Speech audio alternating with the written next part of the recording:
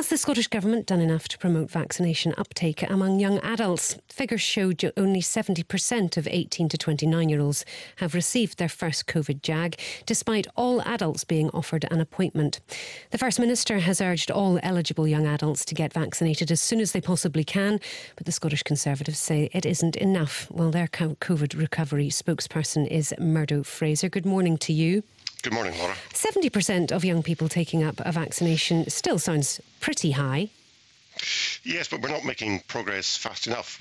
We've always known that vaccination is our route to defeat this virus. And if we're going to defeat the virus, that we need to get the population vaccinated. The key group now are the 18 to 29-year-olds.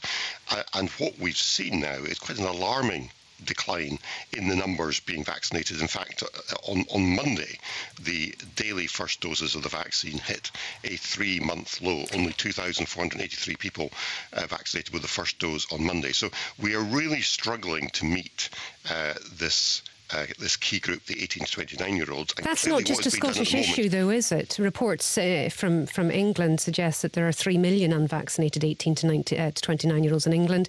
The numbers of their first vaccinations are reducing so massively that GPs are starting to return unused doses because they're in danger of going out of date. The line sounds like it has gone down. Hello, Murdo, can you hear me?